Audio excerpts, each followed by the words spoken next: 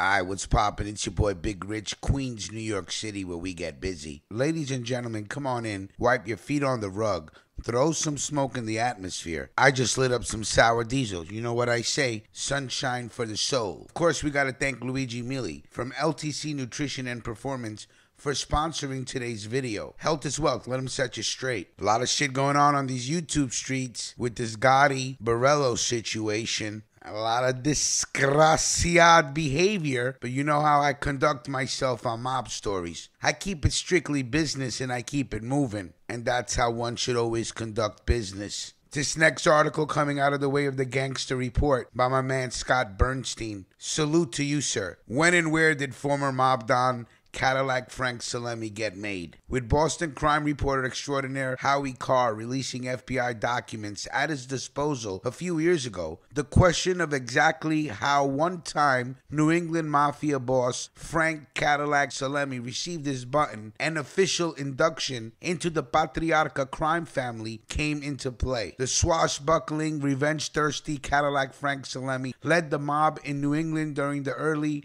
to mid-1990s, leaving a litany of bodies in his wake. He was in the witness protection program for a decade and a half before being charged and then found guilty in the May 1993 gangland slaying of his former business partner, Boston nightclub owner Stevie DeSaro. In 2019, the 88-year-old Salemme was sentenced to life in federal prison. He had not been a don for more than 2 decades, and some things about his rise and his reign in the Patriarca clan remain a mystery, such as were and when he was made into La Cosa Nostra. FBI informant Stevie the Rifleman Flemme, a disgraciad, a powerful and dangerous underworld figure in Boston from the 1970s until his arrest in 1995, told the government that Salemme was made into the mafia at a ceremony in Boston's North End in 1980 during a weekend furlough from state prison. Upon Salemme flipping to become a witness for the government, he told authorities as well as a U.S. congressional committee that he joined the Patriarca crime family in July of 1987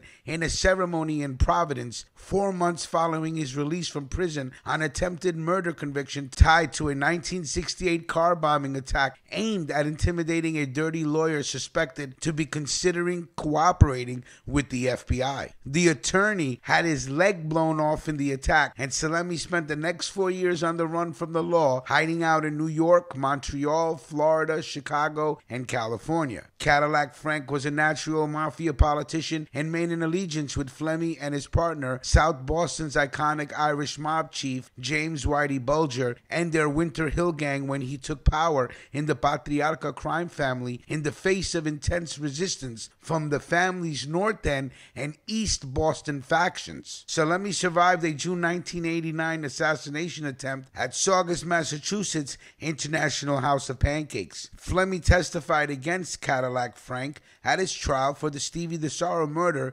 telling jurors he accidentally walked in on Salemme, his son, his brother, and another mob associate in the process of killing DeSaro by strangulation inside Salemme's kitchen at his suburban Boston residence. Salemme was indicted alongside Bulger and Flemme in January of 1995 in a giant federal racketeering case. After he learned that Bulger and Flemme had been feeding the government information on him since the 1970s, Cadillac Frank turned his back on the mob, disgraciad, and entered the witness protection program. In their younger days, Salemme and Flemme were partners in crime and mentioned by Boston mob capo Larry Zannino. According to Flemme's assertion regarding Cadillac Frank's making ritual, Zannino and then New England Mafia underboss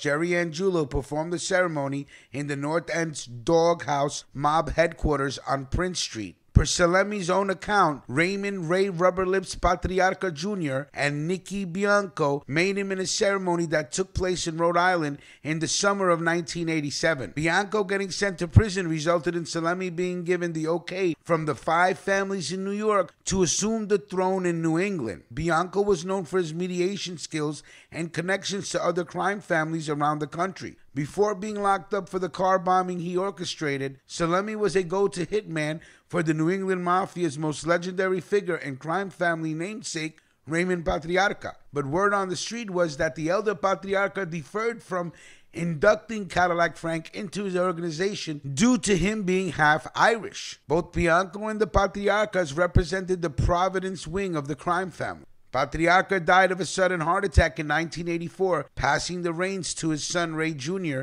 and laying the groundwork for the instability that came when Cadillac Frank Salemme walked free from state prison less than 3 years later. Patriarca Jr. was forced from power in 1989 by the North End and Eastie Boston factions that opposed Salemme's ascent. During Salemme's reign atop the New England underworld, he took aim at those who had attempted to thwart his rise to godfather and, according to sources, ordered the murders of at least half a dozen of them, all of which he neglected to inform the FBI in his cooperation agreement. So first of all, salute to Scott Bernstein for the article, another blast from the past about Cadillac Frank and when and where he got made and got his button. Of course, we got to thank LTC Nutrition and Performance, Luigi Mealy. DM or email to join and get your health in order. He'll set you straight. Mob Story Season 3. Like, comment, share, subscribe. I want to thank everybody for supporting us. Let me know what you're smoking on. Let me know what city you're smoking in. Like I said,